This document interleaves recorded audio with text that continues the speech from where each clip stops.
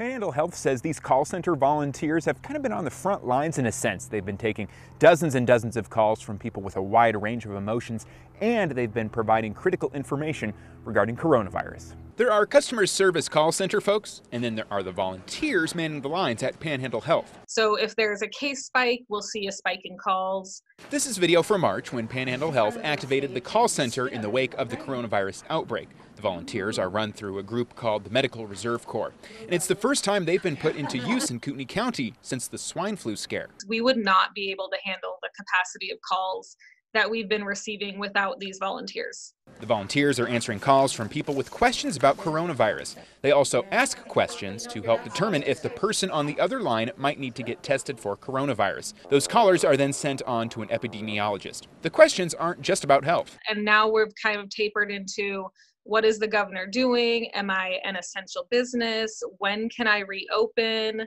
Another common question, are face masks mandatory in public? The answer, no, they're not required, just encouraged. The call center is now on its 10th week in operation. Panhandle Health says at one point the center was receiving about 1,600 calls a week. That's been winding down, and the center now has 5 volunteers compared to 15 call takers at one point. They've taken calls ranging from those curious to those cantankerous. They are the front line for the frustrated people in our community, but I will say the volunteers in there handle those calls so well. But some callers have also reached out to offer up food to the group as a way of saying thanks. Panhandle Health says they sure appreciate the group. They take the burden off of other staff who have been putting in long hours during the pandemic. I can't thank them enough. Panhandle Health expects the call center to remain open at least through the duration of Governor Little's Stay Healthy order. In Kootenai County, Taylor Vito, KRAM 2 News.